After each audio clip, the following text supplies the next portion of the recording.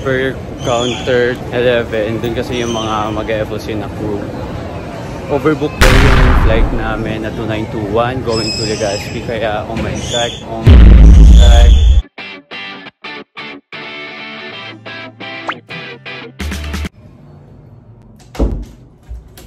Hey guys, it's me, your Flying Bay, Mikey, and welcome again to my vlog. #vlogmq. And today is December 26, 2019, and time check, it's around 9:35 in the evening. I just came home from 2 legs flight. When you say 2 legs, from Manila to Davao, that's 1 leg, and from Davao to Manila, that's the 2nd leg. So ayun, dapat later pa ako uwi ng around 1 AM. 4 legs dapat kami today, pero naputol due to some technical delays in airport. So yun, anyway, this vlog will actually talk about my experience about my first ever free of charge or FOC tomorrow early morning. So mayroon pa akong time para mag-impake, mag-prepare. And finally, nakakauwi na ako sa hometown ko, sa province ko na Bicol. Specifically in Goa, Camarines Sur. Sa airline namin, ang meron lang na flight going there is via Legazpi. So tomorrow early morning, sasakay ako sa flight na going to Legazpi, and hopefully makakasakay ako dahil overbook, madaming mga pasahero. FOC meaning free of charge. Isa yun sa mga benefit namin ng mga regular employees sa airline company na pinag-workan ko. And yun, minimal lang yung babayaran. Usually mga tax lang yun sa airport, sa flight. So yun, but later, I'll be showing you and sharing with you my experience. Kaya for now, prepare muna ako, bis muna ako, then empake na muna ako. Wait to see my family in Bicol and my friends there. So for now, bye! So when it's 10 in the evening and I'm currently packing up my stuff. So laman lang na maleta ko ay panay regalo for my family. Anyway, after 1 year, finally makakauwi ako sa CamSur, sa Bicol. Since the last time I left Bicol was December 25. I can still remember kasi may work ako kinabukasan noon, kaya kailangan ko umalis agad. Now, grabe ang bilis ng panahon. Makakauwi ulit ako. Miss ko na yung bahay namin, yung lugar, yung mga tao doon. See you later, Bicol! Hi guys, good morning. So ngayon, it's 3 AM in the morning. Mamadali ako. Hinintay na ako ng Grab. Tara! Pagkaraan ng 300 metro. So guys, nandito na ako sa T2 domestic departure area. And mag-check-in na ako in a bit.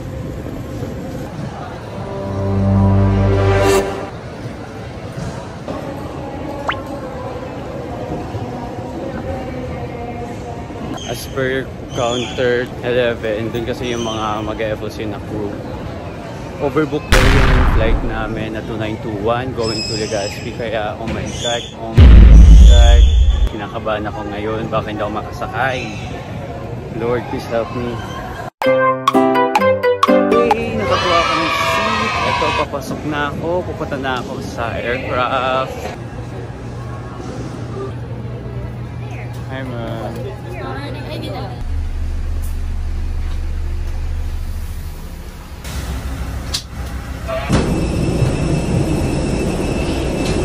Hi ma'am, pasakay po. Thank you po. Opo mo, finally. Flight 2921, patungong Legazpi. Good morning ladies and gentlemen, this is Spirit to be flight 2921. Yes. Now right by the Filipino, for the Filipino, and for the world. Hi guys, pababa na dito sa Legazpi Airport.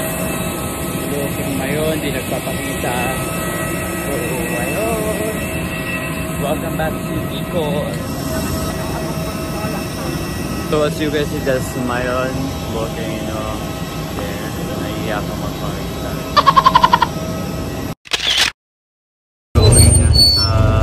SM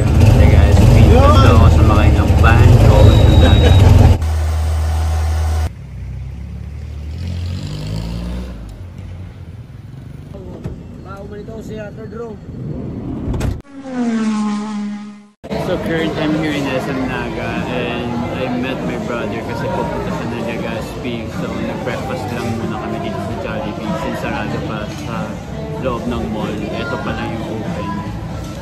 Malilibre yung brother ko.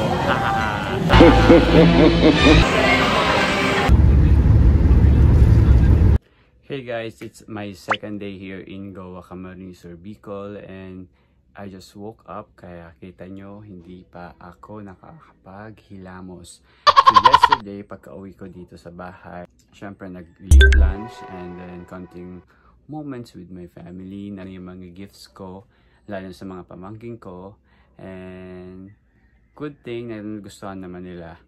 And yun, nag-rest lang ako, nahiga, nag-enjoy sa wifi na malakas dito sa bahay, kumain, then natulog, nanood ng TV. Sobrang relax, rest lang talaga, on vacation mode. Baba na ako para kumain ng breakfast.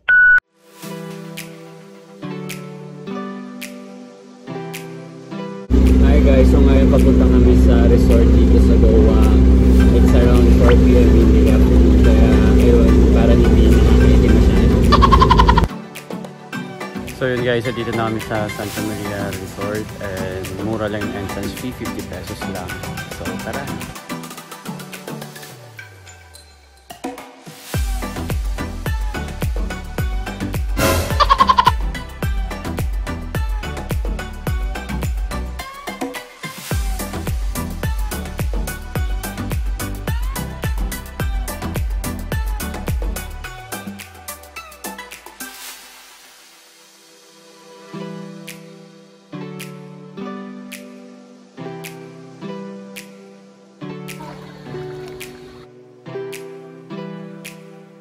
Hello! Hello! Hello!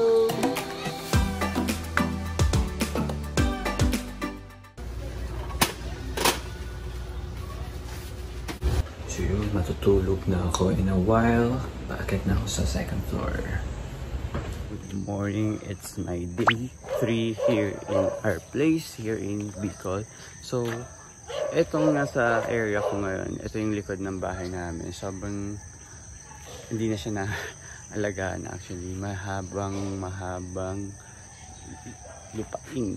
Pero dati kasi mga manok yung mga nandito. Sobrang daming manok ni Papa.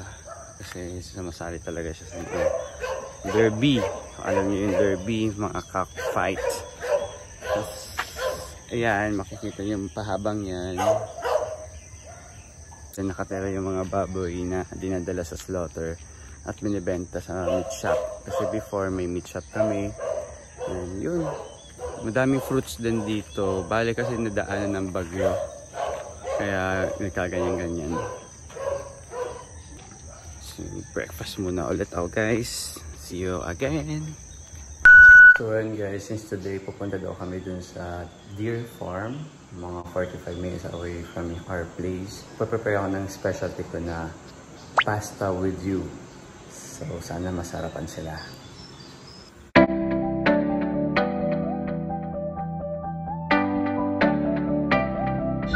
So yun, nakaligo na ako and mag-ayos pa ako ng hair. Papatuyo lang. So while waiting, share ko lang sa inyo na nakapag-luto na ako. Ayun, few minutes alis na kami papunta dun sa deer farm.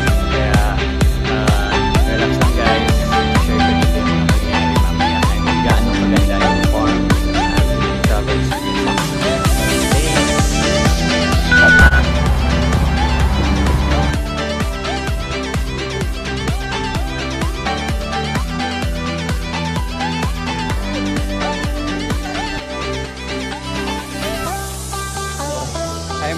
Swimming? Swimming ka? No! Ayaw magpaitim kayo naka-jacket.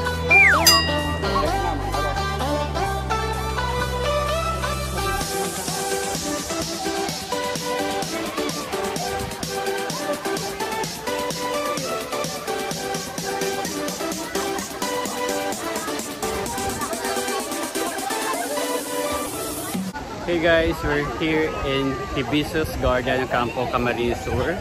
So as you can see, my pool dito. Actually, nasa taas na to ng mountain.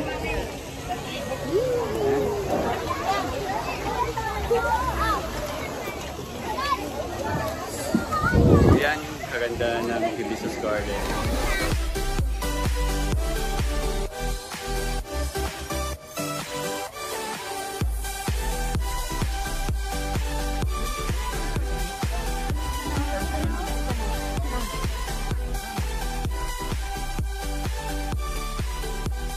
So meron dito mga magagandang spot for photo shoot.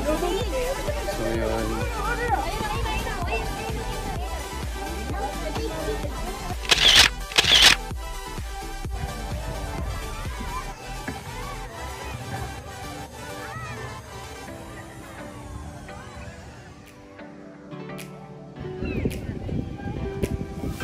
Hi guys, dito kami sa deer farm.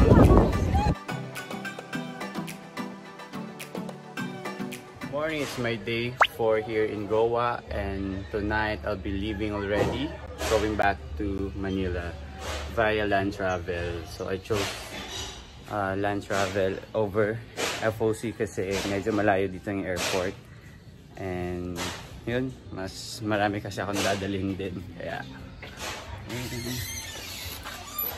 hi guys, so andito ako ngayon sa likod ng bahay namin, and since babalik na ako sa Manila mamayang gabi, kukuha ako ng kalamansi kasi maraming kalamansi ngayon dito. Mamimitas po ako.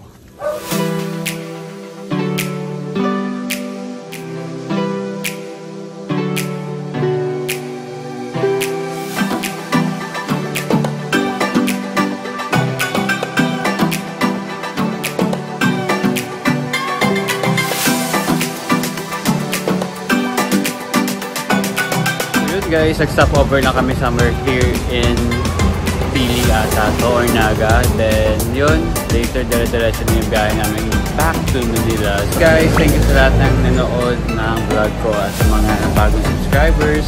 Please share, like, and comment lang sa baba para sa mga gagawin ko for my future vlogs. Thank you for the support guys. Always wear a smile and stay awesome. Salamat guys! Hey guys, to all my friends, family and relatives, and to all my subscribers out there, wishing everyone a very